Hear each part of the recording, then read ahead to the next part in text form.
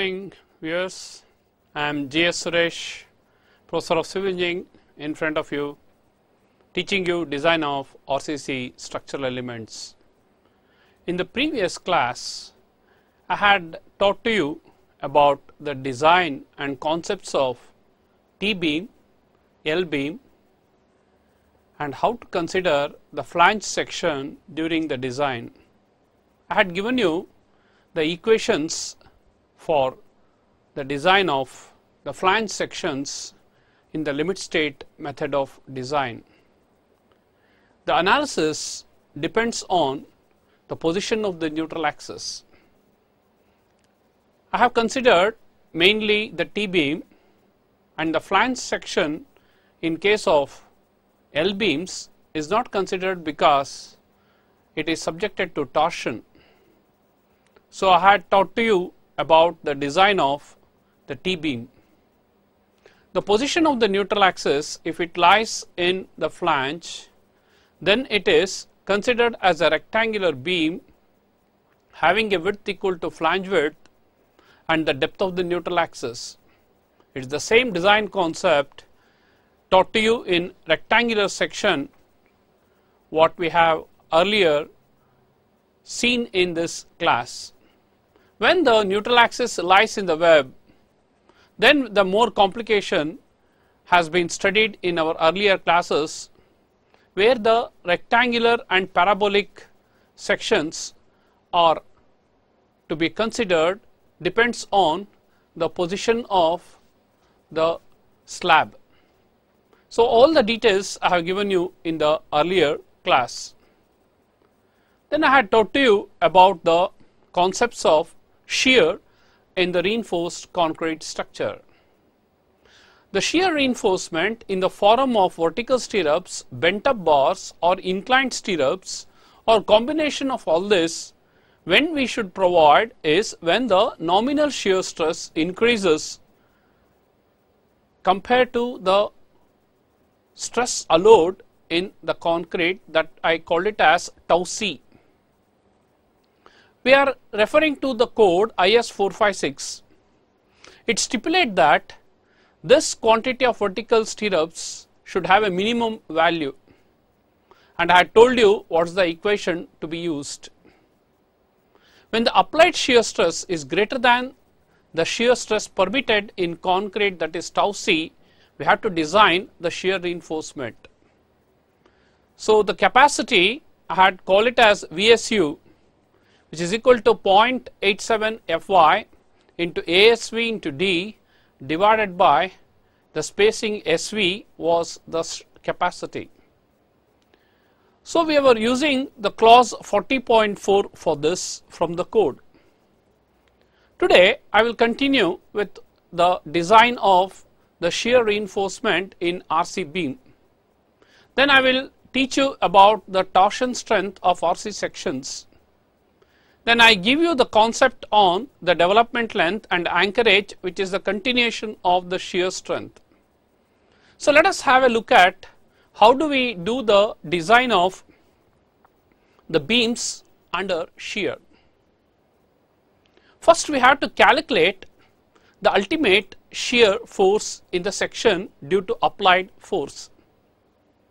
The applied force could be on a simply supported beam or on a cantilever, or could be in a continuous beam, or could be a fixed beam. We calculate generally in a critical section what is this value, Vu.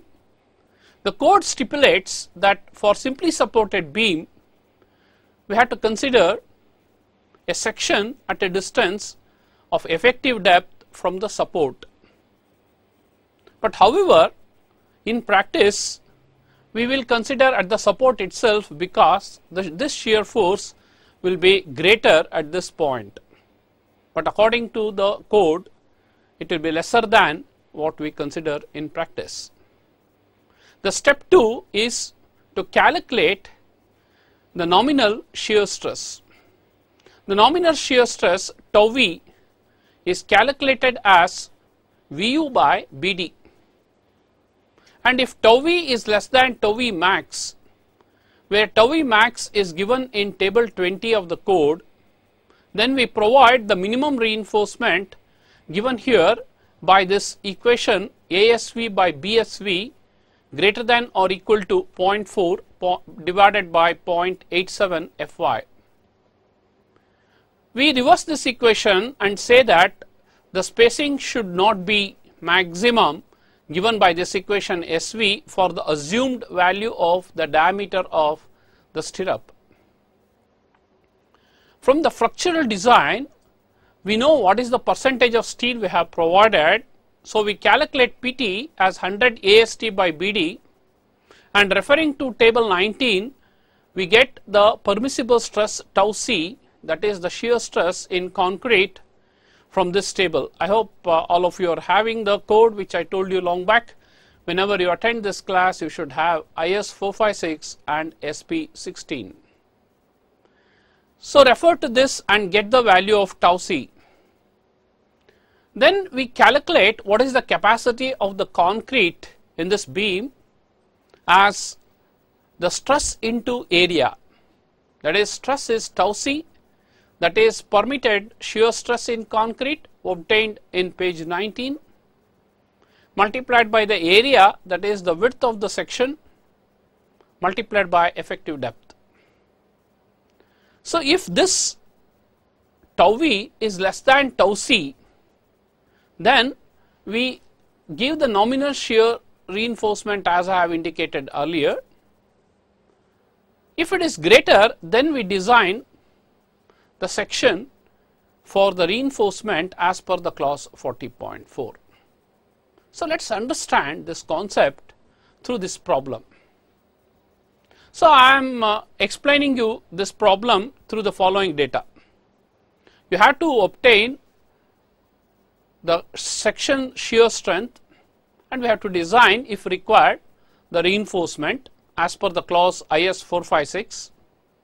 The data is the width of the section is 250 mm, effective depth is 500 mm, percentage of steel PT is 1.25%, and the ultimate shear force is 200 kilonewton.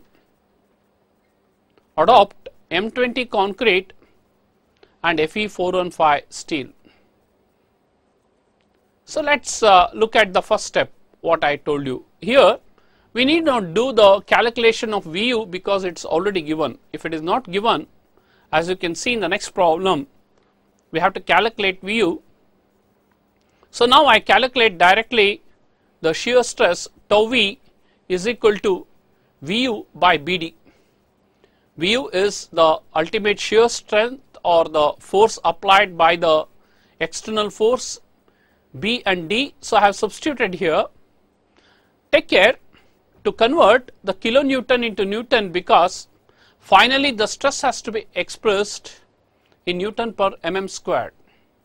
So I have substituted here 200 into 10 to the power of 3 to get this in Newton, and divided by the width is 250 and the effective depth is 500. So I have the shear stress, the nominal shear stress as 1.6 Newton per mm squared. Now first let us compare whether we have to revise the section comparing this tau V with the tau C max. Come on, open page 73 in the code and refer to table 20. There you can see for M20 concrete the tau C max is 2.8 Newton per mm squared, but the nominal shear stress is only 1.6, very much less than the 2.8 Newton per mm squared, hence the section need not be revised.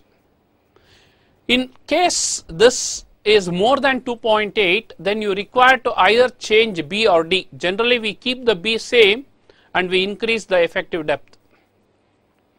So in this case now, for PT equal to 1.25, referring to same page 73, the table 19, you get the permissible stress under ultimate condition as tau C equal to 0.67 Newton per mm squared. I hope all of you are referring to the table. And now compare this tau c with tau v. Tau v is greater than, that is the actual nominal shear stress is greater than tau c, hence we require to design the shear reinforcement.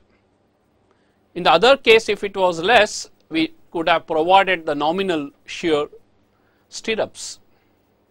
So now we design this in the next step. So let us try to calculate first what is the shear capacity of the concrete, which is equal to tau c into BD, where tau c is the stress we have obtained from table 19, that is 0.67.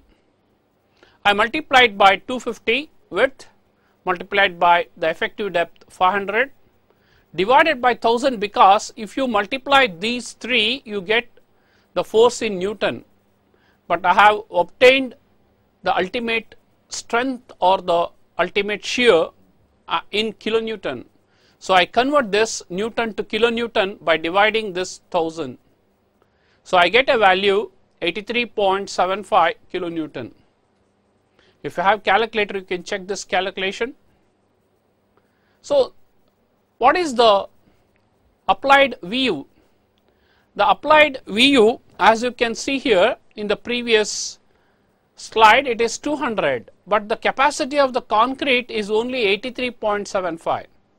Then who has to take care of the difference? The difference is 116.25, which you can see here. That will be taken care by the stirrups. We can assume certain diameter of the stirrup, and as I told in the previous class, this will be provided in the form of a loop or a hoop reinforcement. That means it will be having two legs, and this is, I am assuming it to be 10 mm diameter, two-legged. When there are two legs, we have to calculate the area of the two leg as area of one bar multiplied by 2, because it has got two leg. So this works out to be 157.00 mm squared. So let us substitute in the strength. I told you we will interchange VUS and SV. In the previous equation I had told VUS is equal to 0.87 Fy ASV d by SV. So I have taken SV to the left hand side and VUS to the right hand side.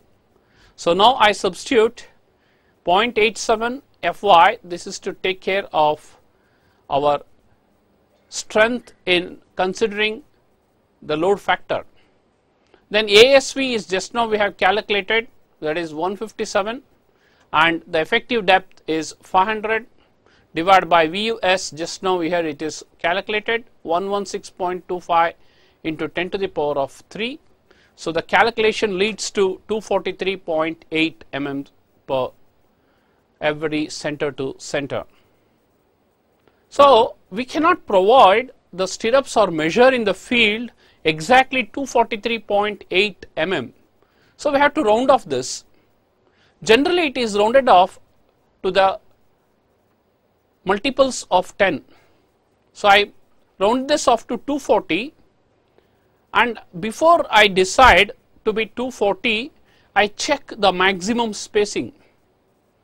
There are three stipulations given in the code. One is the minimum reinforcement requirement, that is 0.87 Fy ASV by 0.4 B. In the code, if you see, it gives you ASV is equal to or should be greater than 0.4 B into SV divided by 0.87 Fy. So I have reversed this and obtained SV. Substituting, I get 566. That is the first check. The second check is 0.75 times effective depth, which comes to 375 mm, and the third check is 300 mm. So the SV max is 300, and I find that the spacing I calculated is less than the maximum allowed. So I decide upon providing two leg of 10 mm dia bars at 240 center to center. So that was a very simple calculation. Let us see how we can make little complication in this problem by considering these data in the second problem. It's a T-beam. Whether it is a T-beam or a rectangular beam, the procedure of design is same because the shear is taken care by the web of the T-beam. So I will show you in the next slide the section which becomes for the purpose of the shear only rectangular beam. The given data is the flange width is 2000 mm, thickness of the flange or the slab is 150 mm, the overall depth is 750 mm and effective cover is 50 mm. There are 4 bars of 25 mm dia in the tension zone as longitudinal steel. The width of the section is 300 mm. The beam is simply supported over a span of 6 meters and it is subjected to a UDL of 50 kilonewton per meter throughout. We use M20 concrete and Fe 415 steel. So here you can see the width of the flange is 200 and the overall depth is 750. I have deducted the effective cover 50 mm. I got the effective depth as 700 mm. The flange width is 150. The steel which I have shown is AST, which is having 4 bars of 25 mm. So let's start the first calculation in the step 1 to calculate the nominal shear stress. From the simply supported beam, we can have a look at the board where I show you how this is calculated as the shear force. This is the simply supported beam of span 6 meters. You can check this in the data. It is subjected to a UDL which is W equal to 50 kilonewton per meter. So it's very well known from your strength of materials that the reaction VA is WL by 2 and the reaction here is also WL by 2. So this is the maximum shear. The code specify that if you take at the effective depth, this gets reduced, but however we can do the problem with V is equal to WL by 2. W is 50, L is 6 meters divided by 2. So that's what I have shown here in this slide. 50 into 6 by 2 gives you 150 kilonewton and the ultimate shear force should be obtained by multiplying the V by load factor 1.5. So I got this VU as 225 kilonewton. So as in the previous problem, let's try to do the nominal shear stress calculation as VU by B. Instead of B, I take BW here. This BW is the width of the web. This is the width of the web. And effective depth is 750 minus 50, which is 700. So I get 1.07 Newton per mm squared. And I also calculate the area of steel provided at the tension zone as 4 times the area of 1 bar. The area of 1 bar is 491 mm squared.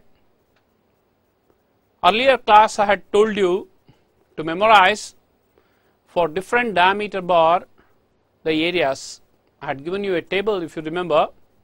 So this is 1964 is the total area we have provided.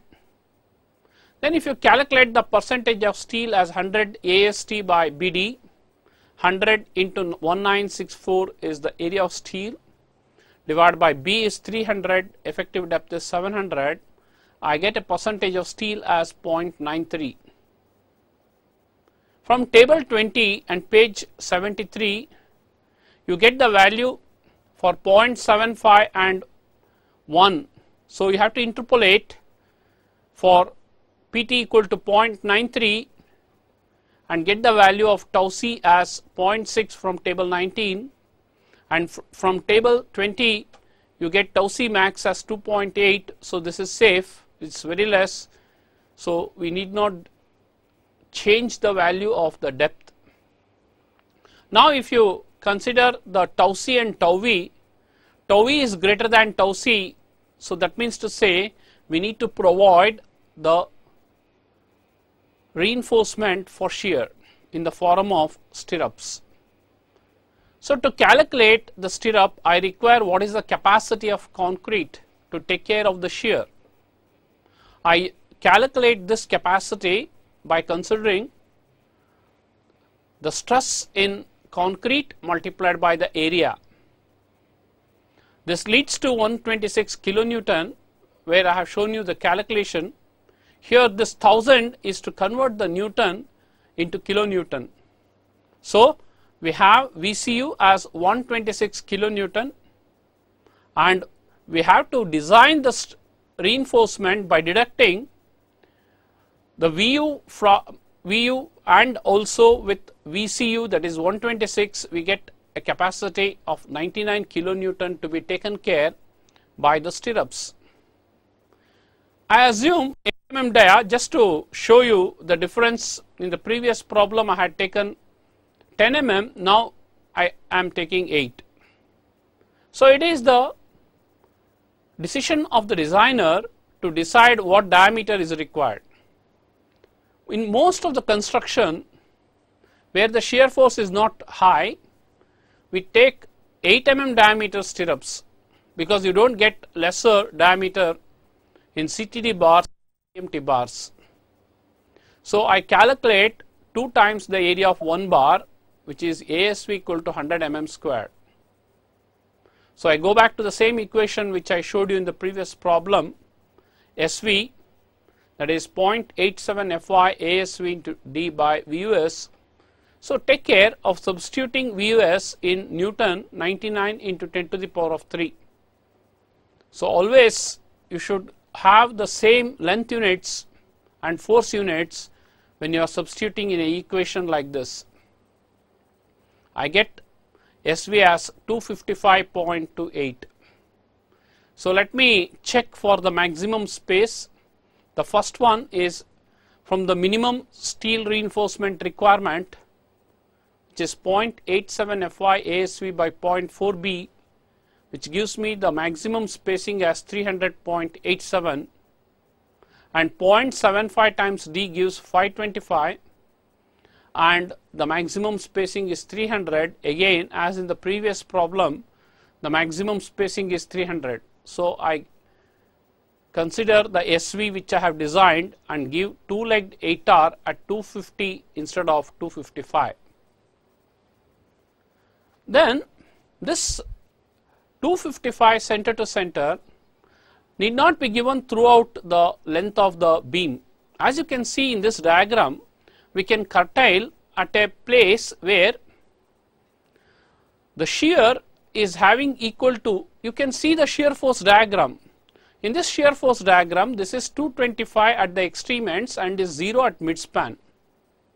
So what we have to do is, from center at a distance x where the VCU is the capacity of the shear, find out that in this diagram, and from the support to this dotted line you provide at a distance of 250 center to center, and then for a length of 2x, x on either side, you provide the nominal shear reinforcement at a spacing of 300 mm center to center. So use this similar triangle property. You have a triangle of length equal to 3 meters and VU is 225, and you have another small triangle with a length equal to x and the height of the triangle as VCU. So compare the two triangles properties, and that gives 225 is the shear force at the support divided by the half the span, equal to 126 is the shear strength of the concrete divided by x. So at a distance of 1.68, say 1.6 meters from the center, you have to curtail, or in other words 1.4 meters from the support, till that distance you provide the stirrups at 240 center to center or had decided as 250 center to center. So this we are providing, as I have shown here, up to a distance of 1.4 meter, and then in the middle portion 2 times x, that is 2 times x is 3.2 meters length, I provide 2 leg at 300 center to center. So that's about the shear what we have seen. The shear force is always noticed in almost all the beams, whether it is a determinate or indeterminate beam. Now we are moving on to the next topic in our unit 2, that is considering the torsion. If you recall your strength of materials, we had defined the torsion as the moment acting parallel to or about the axis passing through the section. Suppose I consider this as a circular section, this is the chalk piece, this is having a round section and the axis is passing through. If I make a moment about the axis, that is called as twisting moment. So this moment is making the section to distort. If the section is rectangle, it will become oblique. We had taught to you as shaft in strength of materials, the shaft subjected to torsion T. Where does these torsion is occurring in practice? If you have seen somewhere in your house, the corner of a building is having a window on either side perpendicular to each other, then we require to provide a corner lintel opening. Then we have a curved beam, there also you observe the torsion.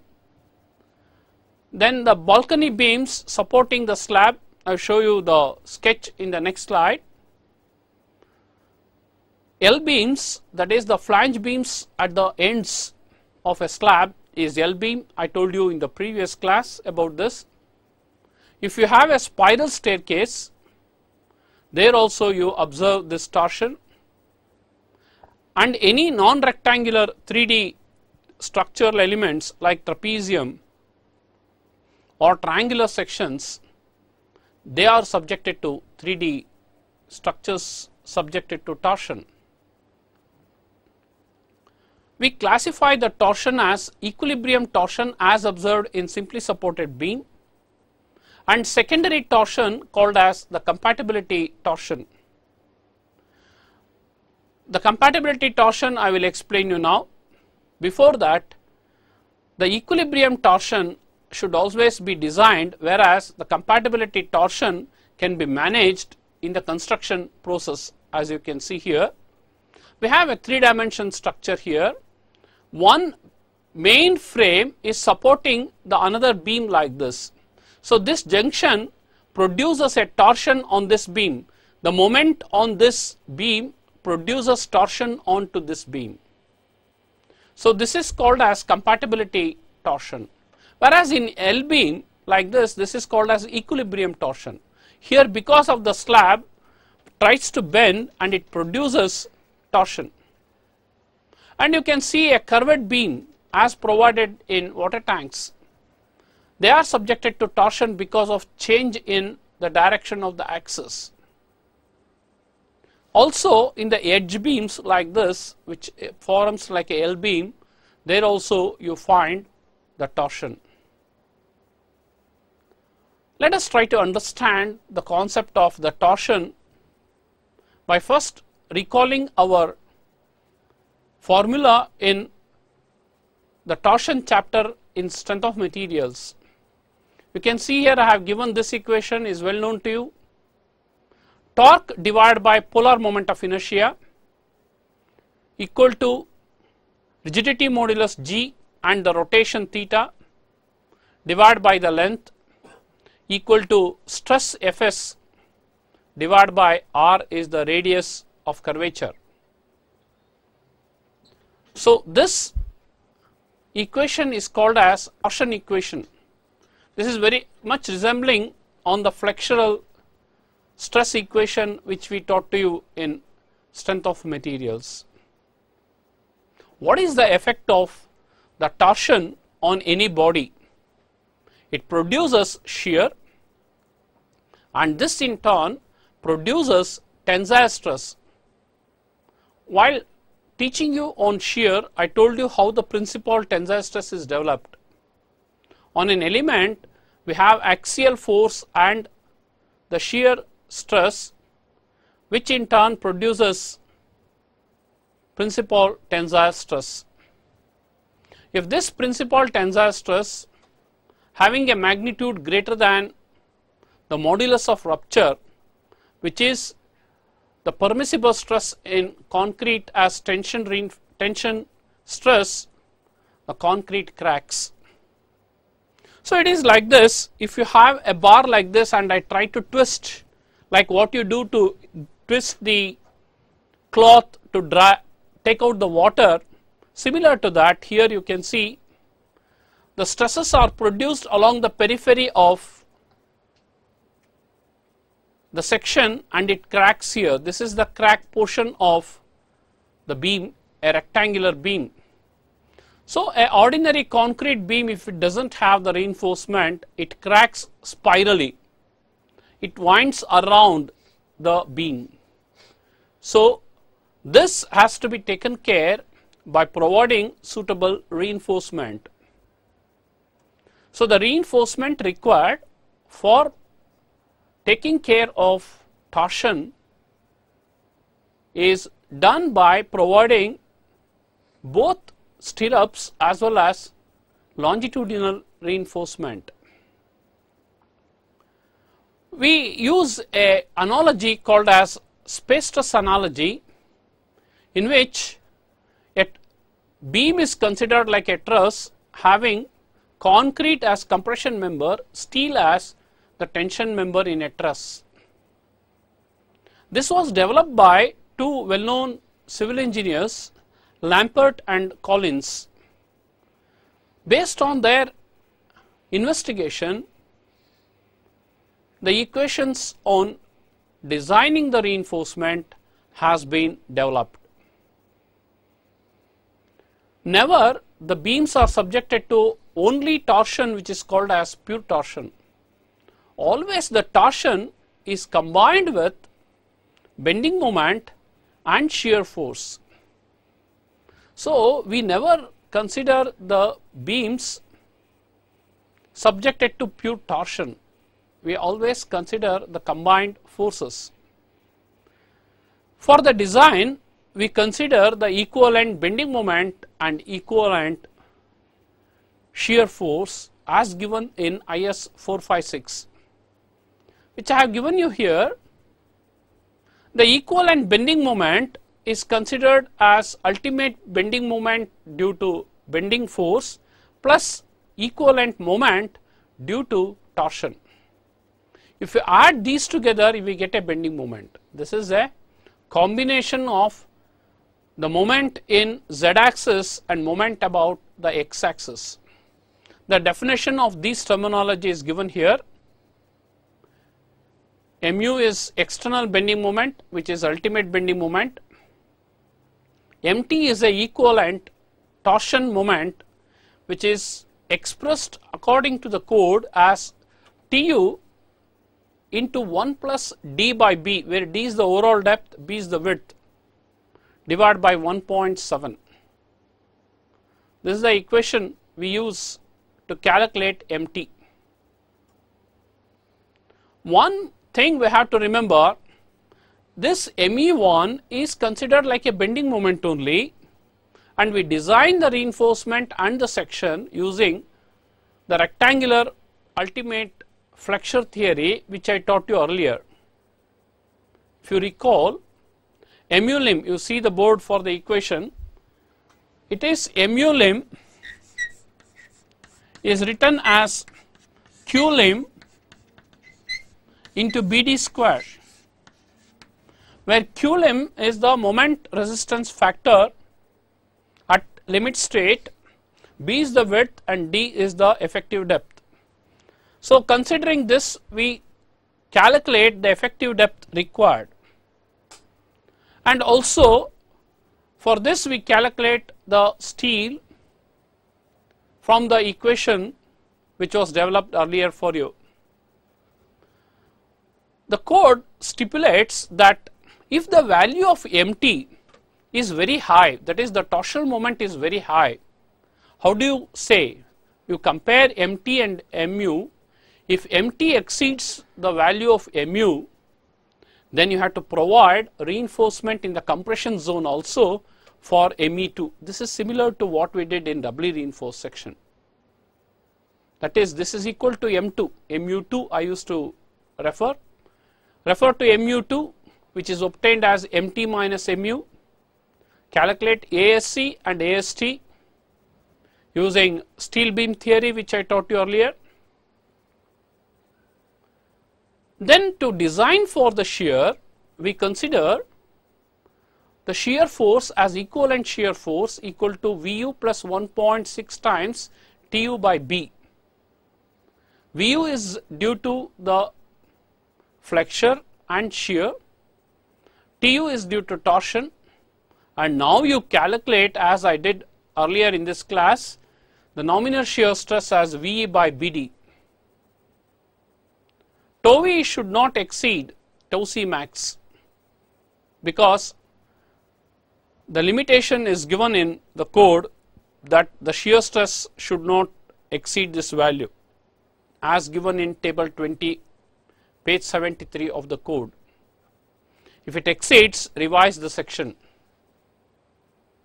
If the value of tau V is greater than the permissible stress tau C given in page 73, table 19, just now we considered earlier for shear, then the transverse reinforcement is required, otherwise provide nominal shear reinforcement. If the design is required, follow this equation. This is available in page 74 of the code. ASV is equal to TU into SV divided by B1 D1 multiplied by 0.87 Fy in the denominator. This is to take care of the torsion plus VU into SV to take care of shear divided by 2.5 D1 into 0.87 Fy. What is this B1 D1 is shown in the next page here. If you take the center to center of extreme reinforcement, longitudinal reinforcement, this width is B1. And if you take between the center to center of the depth from compression zone to tension zone, it is D1. Now only I explain you, if you consider the transverse reinforcement and if you take between the extreme ends of the transverse reinforcement, that distance is x1 and vertically it is y1. So let us be very clear about B1 and x1. B1 is center to center distance, x1 is the extreme end distance to the transverse reinforcement. So with the help of a problem I will show you. Now we will come back to the equation. Here it says that this value whatever you have obtained should not be less than this equation. Tau VE minus tau C is the difference in the stress multiplied by B into SV divided by 0.87 Fy. So we have to take care of this. So how do we do it? We will see through the problem. Before that, some salient features given in the code we shall see. The transverse reinforcement for torsion should be provided in the form of a rectangular closed stirrups, and this should be wound round the bars, and the spacing shall not exceed the least of the following: x1, which I just showed you as the extreme edge width. The number 2 is x1 plus y1 divided by 4 and 300 mm. So here it is given x1 and y1 are short and long dimensions of the stirrup, that is the width and the depth.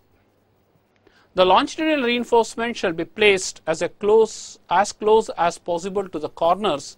That means we have to wound round the longitudinal bars in tension and compression zone.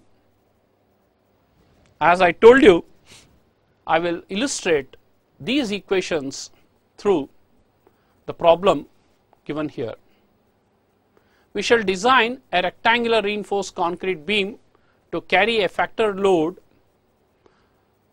that is the bending moment, as 200 kilonewton meter and factor shear force of 120 kilonewton and factor torsional moment of 75 kilonewton meter. We shall use M20 concrete and Fe415 steel as we did earlier.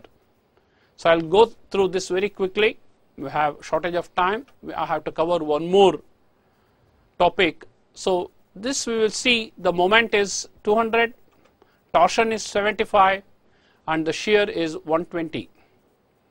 So let us assume the ratio of the depth to width as 2, that is the depth is twice the width, because we do not know the section.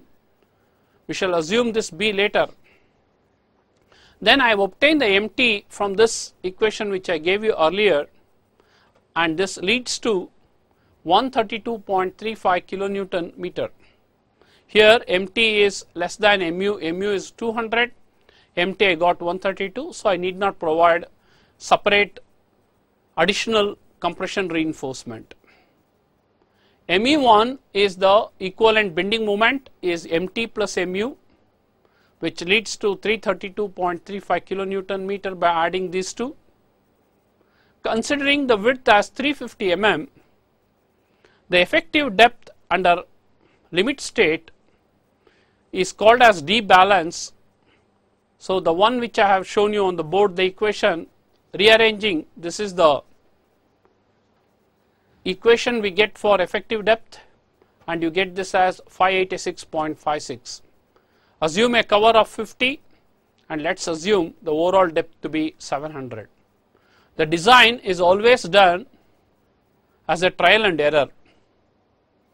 So the effective depth provided is 650 mm, which is greater than the required effective depth for limit state.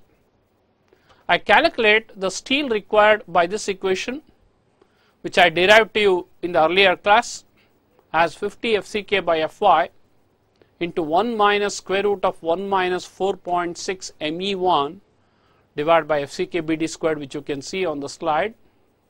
So this gives a percentage of 0.73, which is less than the limiting percentage of steel 0.96 given in SP16.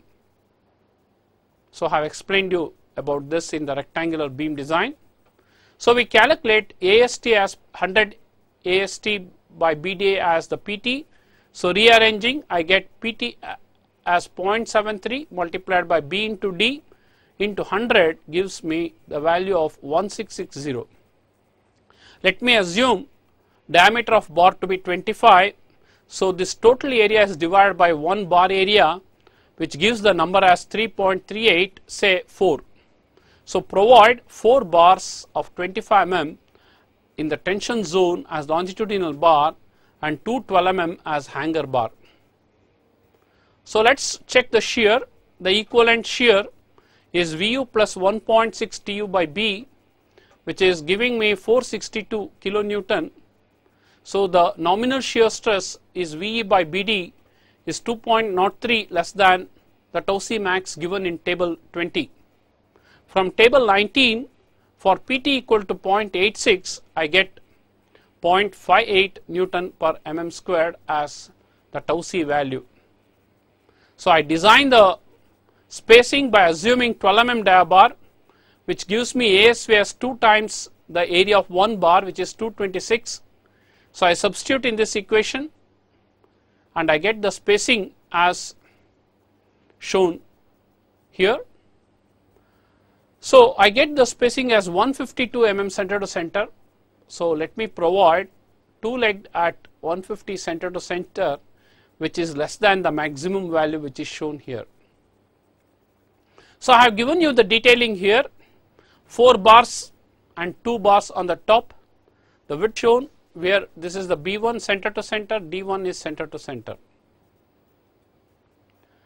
So the overall depth does not exceed 450, then we need not worry. Now it is exceeding 450 because the overall depth is 700. We have to provide, as per the codal requirement, 0.1% of the web area for the web to take care of the additional stresses. This I calculate 0.1% as 227, and I provide 2 bars of 16 mm dia, which comes to 400 mm squared as side face reinforcement. I have shown only the web because the flange is ineffective here. So after we have understood what is torsion, the last concept before I conclude today in the second unit is the concept of development length. I told in the beginning that there should be a good bond between the concrete and steel to act as one material, that is composite material. So the perfect bond can be obtained if you have got ribs on the top of this reinforcement, which happens in TMT bars or CTD bars. The bond is measured as a shear stress, which is called as bond stress. The local bond stress varies along the member with the variation of the bending moment. So this average value is obtained from the code, and we calculate what is called as development length. I will show you what is this development length on the board. You can see if I embed, suppose take a block of concrete and embed a steel here and try to pull it out after 28 days, obtain a force of tension T in the bar, and this is all concrete. And here you observe, when you pull it out, frictional stresses are developed along the periphery, and this length is called as the embedded length, LD, that is the development length. Development length is nothing but the embedded length in the concrete. So this can be obtained by considering the frictional stresses, which is considered as the shear stress in concrete or in the bar. So for compression member also we require to do this. It is called LD. The deformed bars are always superior to the mild steel bar because mild steel bar is always having a tendency to slip because of a smooth surface. In clause 26.2 of the code, it stipulates what should be the bond stress and the development length. This we obtain from the table which I have shown you here. This is given in 26.2.1.1 in the code, and for M20 concrete this is 1.2 Newton per mm squared. If it is a deformed bar, increase, this is for mild steel, so increase it by 60%. And for bars in compression, further you increase it by 25%. If it is mild steel, just 1.2 into 1.25. If it is deformed bars, 1.2 into 1.6 into 1.25 is the stress to be taken in compression. This diagram shows a beam subjected to UDL where the bar is embedded, and suppose I get from the design about 6 bars as the reinforcement at midspan. So all the 6 bars need not be taken. I can curtail certain bar for how much length? For a length equal to bond length, which is shown here. This is the bond length or the development length, LD, which can be calculated by considering the following equation. That equation is here given in the code as sigma s into 5 by 4 tau BD, where sigma s is the stress in steel, that is equal to 0.87 Fy under the ultimate condition. The code says that in tension at least 1/3 of the bar should be extended into the support in case of simply supported beam, and in case of continuous beam at least 1/4 should be continued. And to check the anchorage how much length should be taken into the support, we use this equation, bending moment divided by shear force plus L naught, which is L naught is the length in the support. So this, if it satisfies the development length, then the anchorage is provided. So the details are given here. Then we decide about the anchoring reinforcement bars based on the clause 26.2.2 of the code. We generally provide a hook like this, a U-type hook in mild steel and a 90-degree bend in deformed bars. The details are shown here. The details will be worked out in the next chapter, which will be starting from tomorrow by my colleague Dr. G. Sarangapani will tell you the detail in the design of the beams. So let us look at the salient points.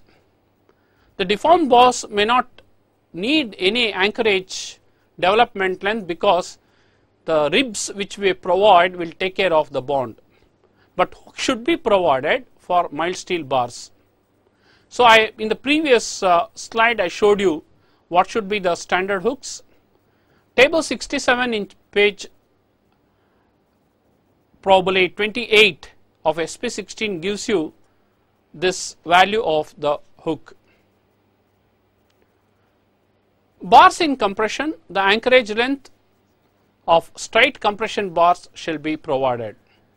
So with this we conclude. Before that, let us have a look at what we have studied today. I showed you the numerical problem on shear strength, and I told you about the torsion and the reinforcement in the form of longitudinal bars and stirrups are provided in torsion, and I gave you the equation for calculation of the stirrup spacing, and also I have given you what is bond and anchorage length. I have not done detail because the calculation will be done in the design later by my colleagues. So with this I will leave this class, and this is my last class. I hope all of you have enjoyed these classes for the last 8 days. Have a nice day. Goodbye.